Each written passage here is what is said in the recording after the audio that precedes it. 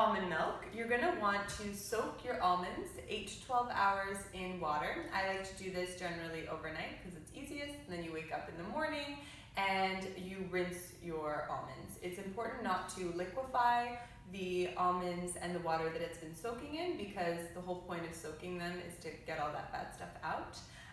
So make sure you rinse your almonds, and then, so I've just done that, and then we're going to add them to our blender.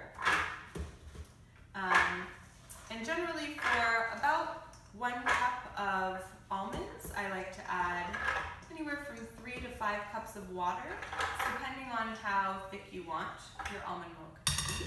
So here I have 4 cups. I'll add all of that. And then you can also add a little bit of vanilla extract.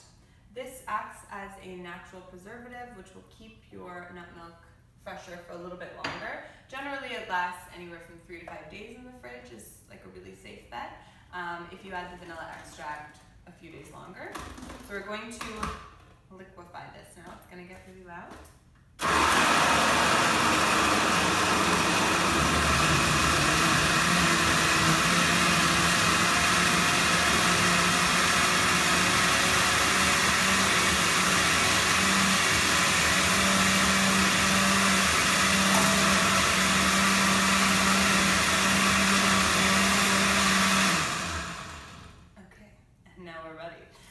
So don't worry if it looks like there are little bits in there. They're all going to come out in this little guy. So this is a nut milk bag. You can also use a cheesecloth, but these are a lot easier, just the way that they're shaped. And they're cheap generally to find at a health food store, even some grocery stores now have them. So we're going to take out this nut milk, and we're going to pour it through the nut milk bag into the container. Again, we're getting all that pulp out, and obviously the purpose for this is to bring a nice smooth, creamy nut milk like the ones that you buy in the store, or if you're used to regular milk, this will make it kind of look and taste a lot more like that. But I also sometimes don't strain my nut milks, and I'll have it as a more grittier nut milk. That's fine, especially for smoothies, or if you're actually mixing it with things, it doesn't really matter. But if you're using it for things like cereal, or if you're drinking it, then I do recommend straining it. So this is not a beautiful task, but you basically just have to strain all of the milk out of this. So sometimes it leaks over, but it's fine. Almond milk doesn't stain, so you're good to go.